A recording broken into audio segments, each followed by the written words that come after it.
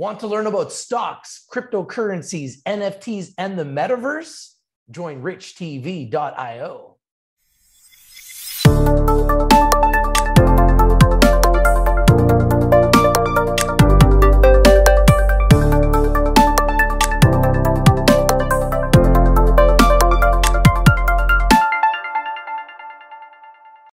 Hi, how's everybody doing today? I'm your host, Rich, and we have a Rich TV Live with our very special guest, the CEO of Vox Royalty Corp, Kyle Floyd. How you doing today, Kyle?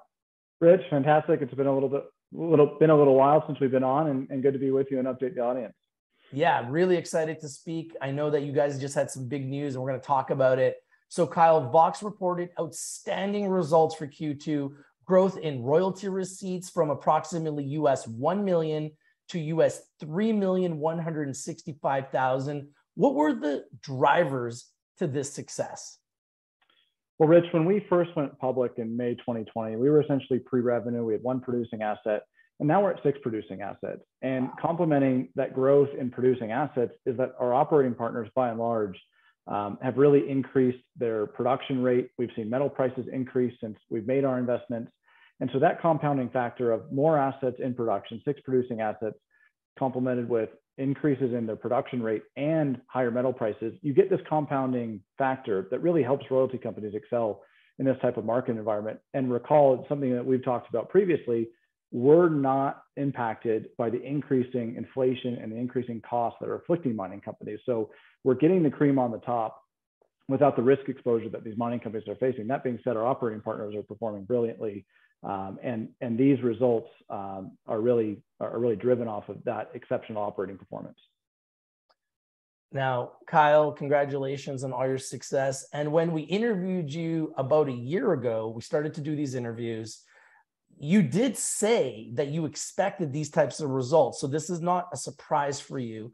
Now, it's fantastic that while many companies and some royalty company peers specifically continue to underwhelm and deliver to the downside, Vox continues to outperform each year since going public in 2020. What's your secret sauce? Well, Rich, I appreciate that acknowledgement. I mean, we've worked really, really hard for our shareholders. First and foremost, we're a shareholder-driven business. I'm one of the larger shareholders. Our management team in total owns approximately 15% of the shares outstanding. So we're very incentivized to see it from a shareholder perspective and execute with that at the forefront of our business. But really, it's a product of being around for almost 10 years, really sowing the seeds in the form of generating competitive advantages. It's no secret the royalty sector is competitive. There have been a lot of new entrants to the space, but it's a lot of entrants that don't have the competitive advantages. They don't have the intellectual property. They don't have a team that's been operating in this sector for more than a decade and almost 50 years combined on our team.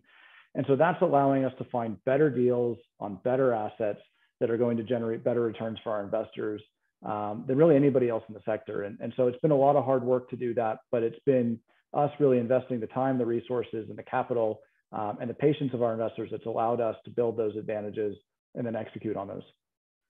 And you guys are executing, and it's phenomenal to watch it evolve and grow. And something that I think is lost on many investors and the market is that your gross profit is very high. And in a market like this, investors are looking for profitable businesses and revenue. And we're not in a market where hype is really working as much as it used to. So what that means with your gross profit being very high is that your revenue, when deducted for depletion to the ore bodies, is much higher than many of your comps. Why is that? Well, Rich, that's explained really well. Appreciate that, because I think it's a fact that's lost on many. The fact is, with the royalty space being so competitive right now, you have a lot of royalty companies buying assets.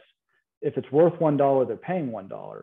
Well, what that means is they're not really generating a return for their investors that own their company. What they're doing is they're inflating revenue without actually inflating profit.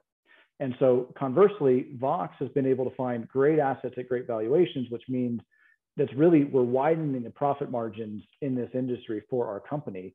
But the backdrop to that is we're seeing competitors and other companies operating in the space, they're paying 2 times net asset value for royalties these days. we're buying assets at anywhere from 0.2 to 0.6 times net asset value on average, which means we have this exceptionally high profit margin where most of the sector is actually should be probably writing off their assets over time.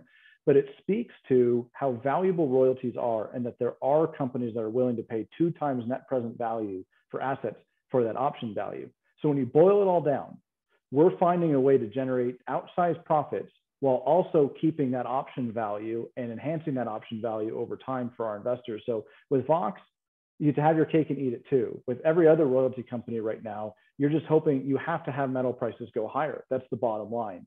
For them to be making money on the new royalties that they're buying, if metal prices don't perform, if their production and expansion of the resources don't happen, you're going to probably lose money on those deals. So that's the difference with Vox, is we're finding a way to create current profit margin and also keep that long-term optionality. And that's because of those competitive advantages that we touched on. Now, the market is kind of all over the place right now. There's all kinds of noise.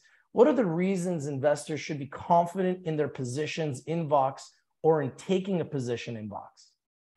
Sure. Well, we all know that we're almost in unprecedented inflationary times right now. And so Vox is uniquely positioned in this climate because we're taking top line revenue. That's what we get from our investments. It's not a net profit interest. We're not getting a profit margin from the mining companies. We're getting that revenue and that percent of revenue. So all of the bottom line risks that mining companies face, we're immune to. And that's a huge factor to consider. The other thing is that we're now at 6 producing assets. When we first started talking, we were at a number far less than that. We expect that producing asset count to be double digits as we exit 2023.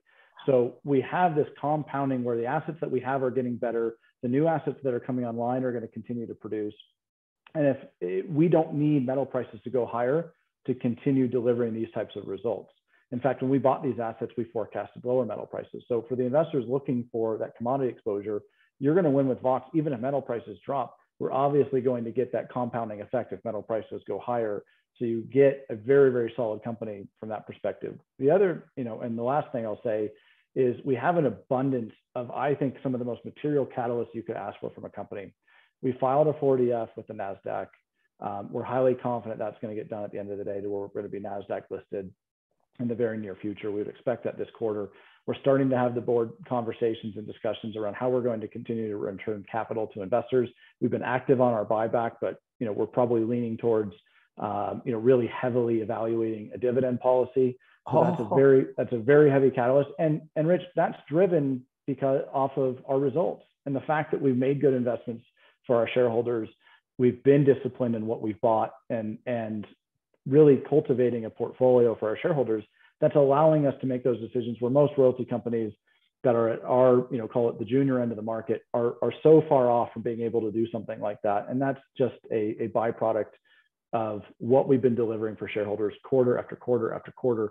And it's compounded in such a way that now we're able to have those types of discussions with our shareholders. So it's an abundance of catalysts. We expect our revenue to be much higher through the rest of this year into 2023 and beyond. We think that NASDAQ listing is relatively in our near future. And then we're going to continue looking at these opportunities to deliver capital and returns back to our shareholders through those 2 forms, buyback or dividend. And so we just believe that we're in one of the strongest positions of any royalty company out there, certainly within our snack bracket.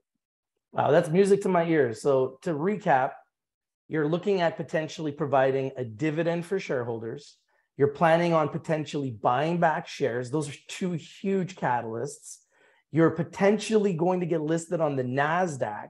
So that's a lot of catalysts coming up for investors. Now, for the investors that are learning about you for the first time or are thinking about investing, what's the best way for them to reach you, Kyle? So voxroyalty.com is a good place to just get a good overview on the business. ir@voxroyalty.com is a great way to reach me. I'm on there quite often. And so any specific questions, we're very happy to be engaged on that platform. And then we're, of course, on all the social media channels as well. But those would be the best ways to get in touch and learn a little bit more. We're here with the CEO of Vox Royalty Corp, Kyle Floyd. I must take your attention to the symbol. The symbol in Canada is Vox, V-O-X. The symbol in America is VOXCF. Put it on your radar, put it on your watch list. I must remind you that Rich TV Live is strictly for information and education purposes. Past performance is not always an indication of future results. Please do your due diligence, do your research before you invest in anything we talk about or discuss here on Rich TV Live. In saying that, this is a company that I think has an incredible future, has really grown its revenue and grown its assets over the last year since we've been talking. Really, really excited to see what you guys continue to do. Kyle, we'd love to invite you back on our show. Anytime you have big breaking news or anything you want to discuss, we'd love to invite you back to our community so you can tell us what's going on with your company. And congratulations on another great quarter and all of your success. Appreciate that, Rich. I'll look forward to coming back on. And the expectation is we're going to be able to talk about some of these catalysts that we just spoke about and how well that's positioning the business. So appreciate it. Always a pleasure. If you're not winning, you're probably not watching. We bring in the winners and we bring them to you first. Thank you for watching, everybody. This is your host, Rich from Rich TV Live, with Kyle Floyd, the CEO of Vox Royalty Corp, saying, have a nice day. We'll see you soon.